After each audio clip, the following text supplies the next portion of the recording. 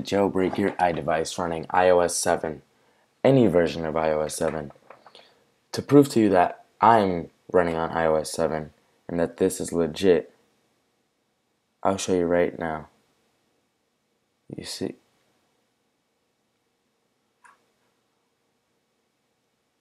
I'm running iOS 7 right now. And to jailbreak your iDevice, the first thing you're going to need is to download Evasion. I'll put the link in the description. And to prove that this is jailbroken,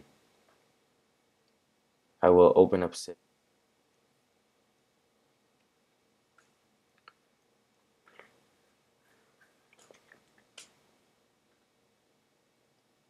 And as you can see, it's just downloading packages and stuff. But this is the legit version of Cydia, and you can manage your sources and get stuff. Is this right here. You go, don't worry about trying to read the website. I'll put the link in the description.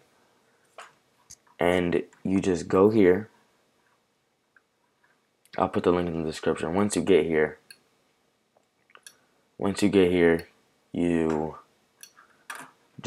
they have all different types of jailbreaking softwares, but the ones you're going to want are these.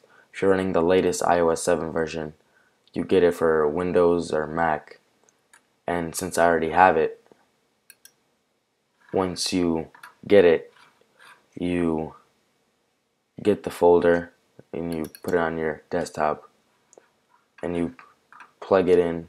You plug your device in, you take off the lock, and then you click jailbreak. But mine is already jailbroken, so it's not recommended, so I'm not going to do it. But this is legit.